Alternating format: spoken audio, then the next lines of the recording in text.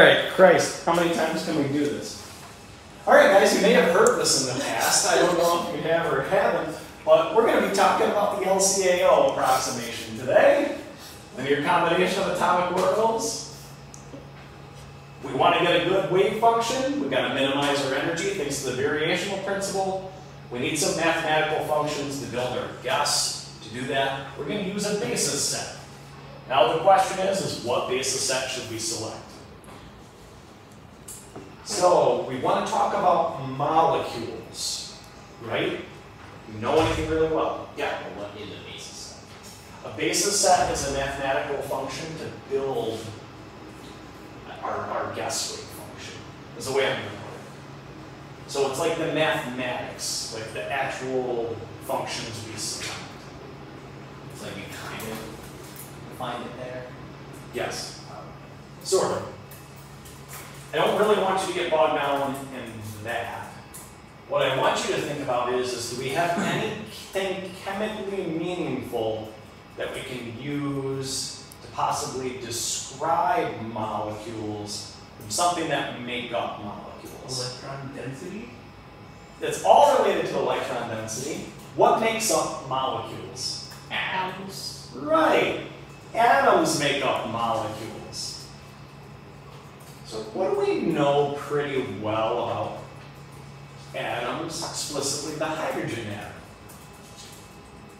It has one proton and one electron. Yeah, it's got one proton, one electron. Do we know anything about the functions?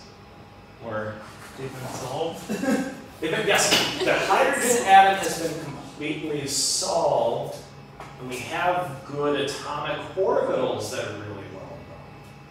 So if you wanted to construct molecules, given the name of the approximation, what do you think we're going to use? Atomic orbitals. Yeah, we're going to use atomic orbitals.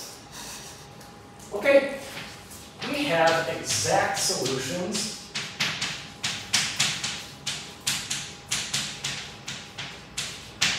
for the H atom. Great. How about we use those?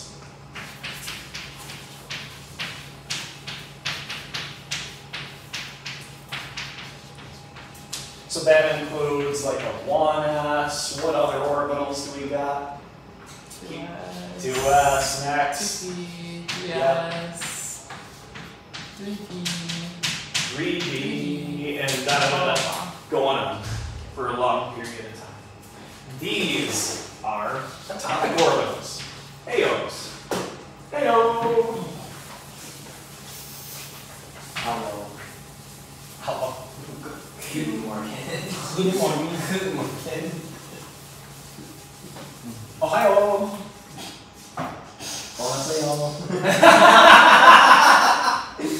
Alright, we've gone too far with this one. That's what I'm using it for. Okay, so what we're going to do is we're going to assume our trial wave function is comprised of these atomic orbitals with some coefficient out front, a linear combination of these things.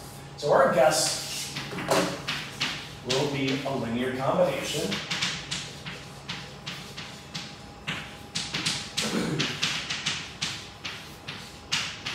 of these AOs.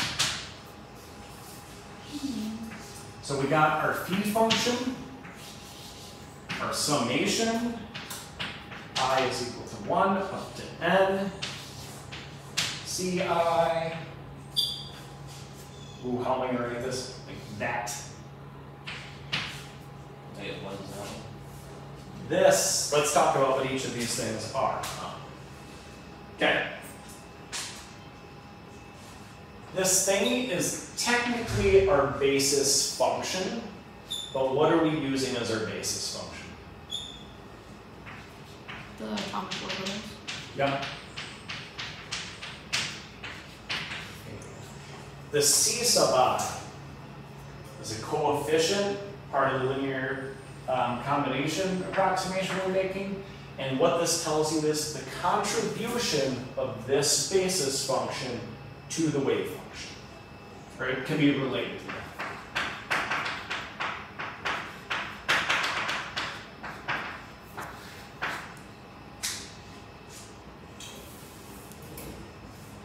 Okay.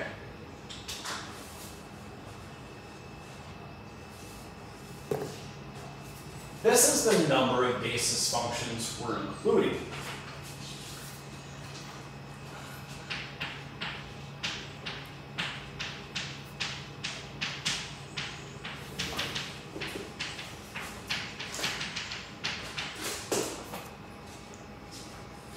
So my question to you guys is, what is the max value of n?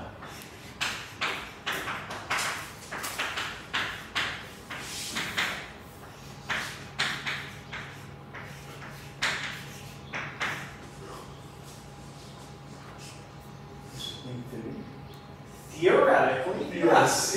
Yeah. You keep making elements. Well, and even a hydrogen, like let's say we're looking at H2, we could include an S, one S's, we can include two S's, two P's. Their contributions just start to get really, really small, right? Or there's something having to do with polarizability of bonds, which I really don't want to talk about right now.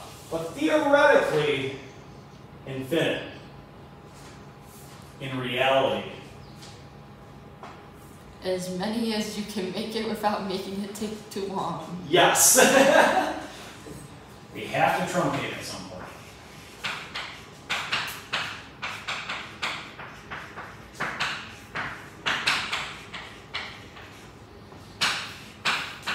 Lily was saying, without making it take too long, that's called computational expense.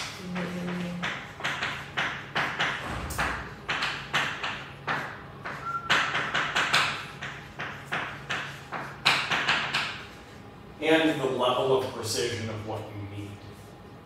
So like how much better does making a system, how much better does it do if you're adding like 1 billion basis functions versus 4? Are you still going to get a reasonable answer out with the 4? If it works out great, pick the 4. The other billion that is tacked onto it might not help. So it's kind of a guess and check at that point. You get to do that in the PM2 lab. Yay, PM2 lab. Been there. I have not. Yeah. Yeah. Soon. Zoom. Okay, so we're going to use this to make our guesses and to construct a trial wave function. Then we'll minimize the energy and we'll get a good wave function out. And then we can do all this theoretical modeling that we need to get a good electron density. So we can make the experimental X-ray crystallographer happy. We can find the location of protons. We can say this electron density map makes sense. Okay, so try not to lose sight of that. Any questions about this part? Okay. It's going to make more sense, hopefully, when we talk about Hugel theory and we start looking at delocalized pi systems. We're going to talk about why does the allele react on the ends rather than in the center. Am I cool to erase this?